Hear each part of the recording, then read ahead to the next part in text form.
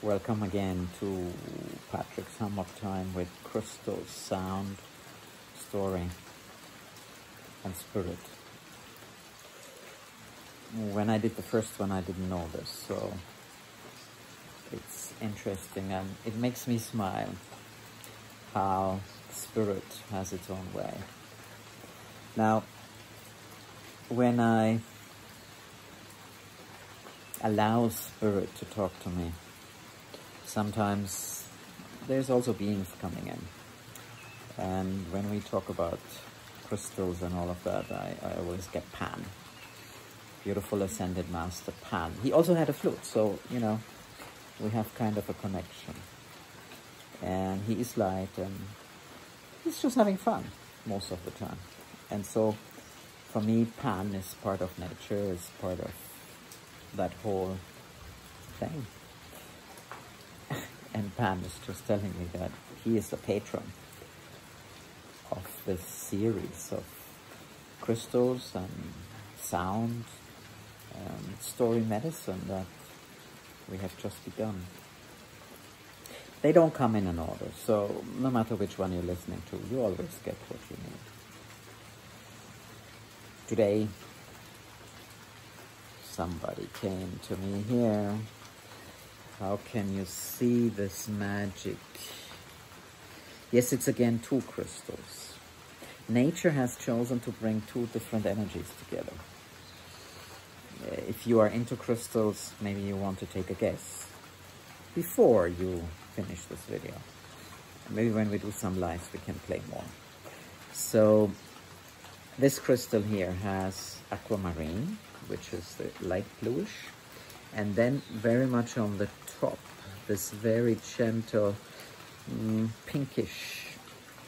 Forgive me, they say men don't have the same palette of colors than women. It's a kind of soft pink. I'm sure there's a word for that.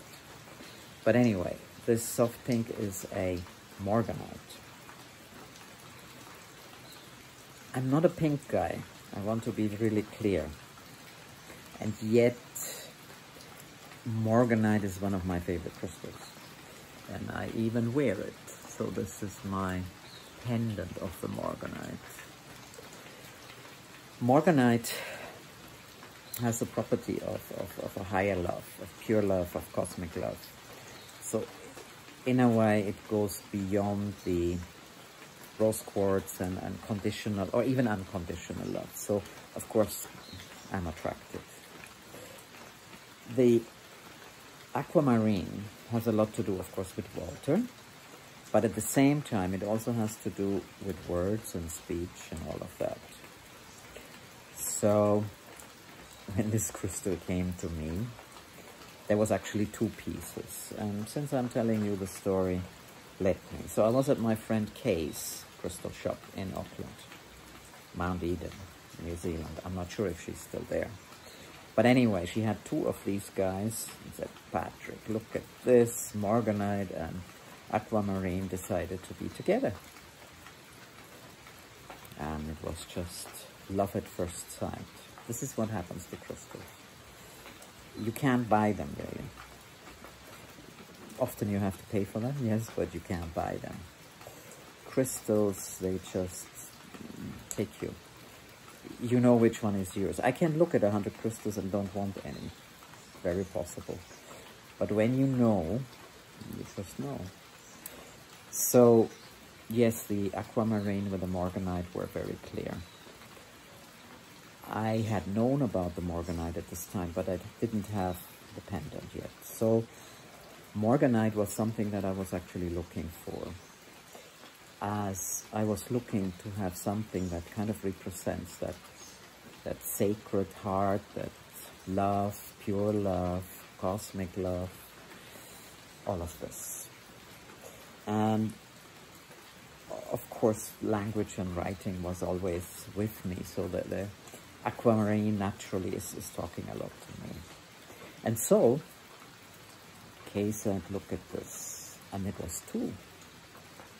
And you know, I ended up buying two. At this time, I had a beautiful friend And I was teaching with her together at the Manukau, at the, what was it called? An institute, a university, technical university, whatever. And we developed a very beautiful friendship. She also liked crystals. We even did a beautiful research together and presented at a communication conference. So we had this bond for language and love, and so I ended up buying the other crystal for her and this one for myself. And when I brought it to her, I didn't have to say much because she just understood. So you see, every crystal has its story. But the beauty is it takes you beyond the story. And it's also nice to gift crystals. Do you know, in New Zealand, the punamu, the greenstone or the jade, when it's beautifully fashioned by a Maori into amazing, amazing meaning, you're not supposed to buy it for yourself, you're supposed to gift it. I didn't take that too seriously. If I really fell in love and felt like this was mine, I got it. But this is the general idea. So gifting a crystal surely adds a very different value. And it has a kind of key, because I can put my thumb in there, as you can see. It comes very clear to me. It would like to unlock love in you that you haven't known before. But also your ability to express, whether that is in words or sound or whatever your gift is. So allow me to take you with a flute to unlock love within you that is pure and sacred, that has been locked for you until now. But not only to unlock it, but also to unlock your unique way of expressing that love. So let's do it. Are you ready? Yes, you will want to be a little bit quiet to receive this medicine from the Morganite and Aquamarine and the hummingbird flute, to open up that love, to unlock that love that maybe you have hidden from yourself, to express it, to feel it, and to be it.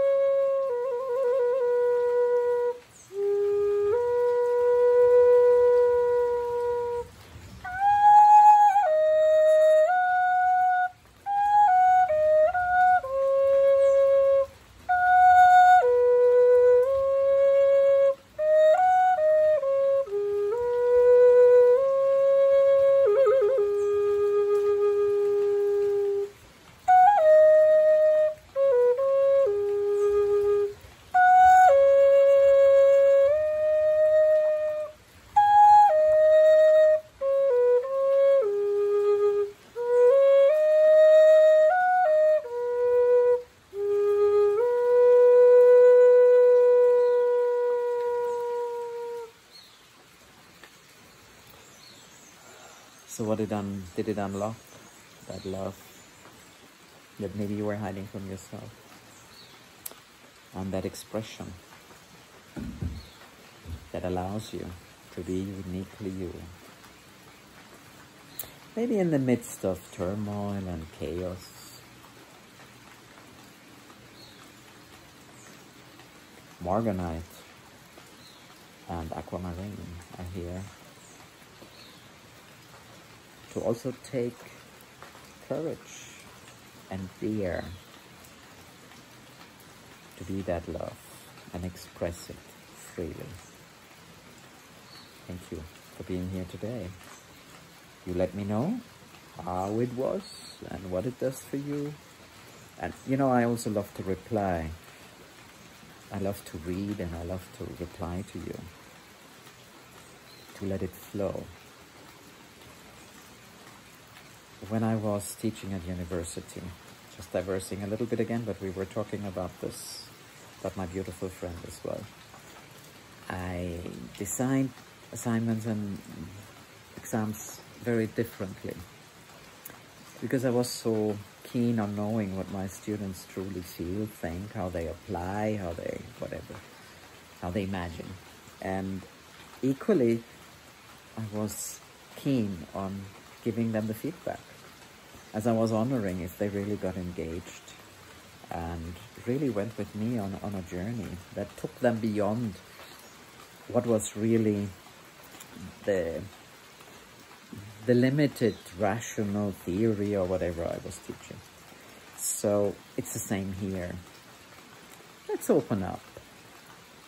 It is beautiful to engage, to pose questions, to allow energy to speak and to answer from my heart to yours.